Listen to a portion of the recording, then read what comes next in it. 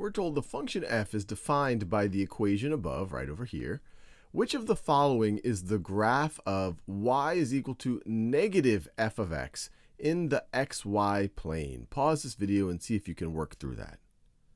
All right, now let's work through this together. So first of all, let's think about what y is equal to negative f of x is equal to.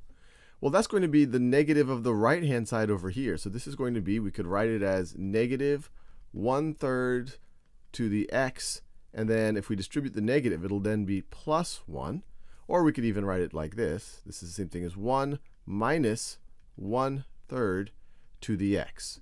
Now, there's two ways that you could approach it. You could think about the behavior of this expression as x becomes very large or x becomes very small. Another possibility is we try a table with some easy values. So let me start actually with the table method right over here. So let me just try some easy x's to calculate and figure out what the corresponding y is when y is equal to negative f of x.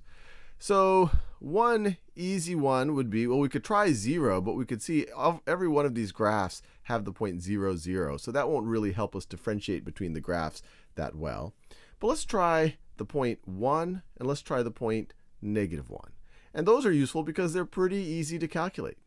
So let's see. When x is equal to 1, 1/3 to the first power is just 1/3. 1 minus 1/3 is 2/3. Now, when x is equal to negative 1, what's 1/3 to the negative 1 power? Well, that is equal to 3. And so 1 minus 3 is equal to negative 2. Now, let's see, just by inspection, if we can tell which of these graphs contain these two coordinates. So 1 comma 2/3. So 1 comma 2/3. That looks about right. So this one is looking pretty good. B, 1 comma 2/3. This is definitely larger than 2/3, so I would rule that one out. 1 comma 2/3. This looks like negative 2/3, so I'd rule C out.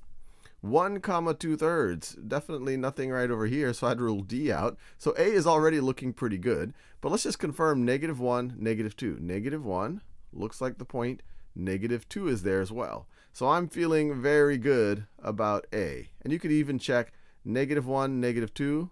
The graph doesn't go through there. Negative 1, negative 2 doesn't go through there. Negative 1, negative 2 does not go through there. So we really like choice A.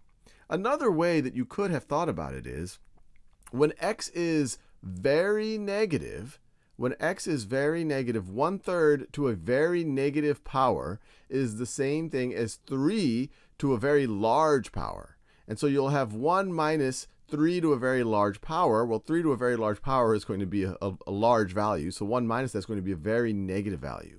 So when x is very negative, your graph should get very negative. And this one checks that box. As x gets more and more negative, this graph is just really getting more and more negative. And then as x gets larger and larger and larger, more and more positive, well, 1/3 to larger and larger positive exponents is just going to get closer and closer and closer to 0. So you're going to approach 1 as x gets larger and larger. And it looks like that is what is happening with this graph right over here. As x gets larger and larger and larger, y is approaching 1. So once again, we like choice A.